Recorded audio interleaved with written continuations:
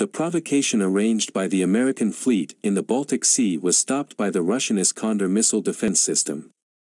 After about a day ago, 2 American missile destroyers openly broke into the Baltic Sea and went on a provocation near the borders of the Kaliningrad region. It became known that Russia began operational military exercises using Bastion coastal missile systems, thereby demonstrating the United States is ready to strike at ships the latter try to invade Russian territorial waters or resort to aggression.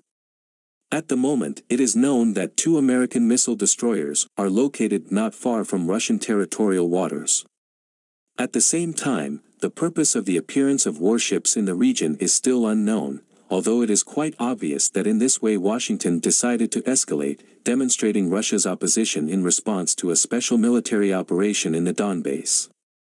At the moment, no incidents near the borders of Russia are recorded. However, against the backdrop of a clear cooling of relations between Russia, the United States and NATO, such actions by Washington are very dangerous, although they cannot be called definitely hostile. According to some reports, several NATO ships are also currently located near the territorial waters of the Kaliningrad region. However, it has not yet been possible to confirm this information due to the inaccessibility of open monitoring resources.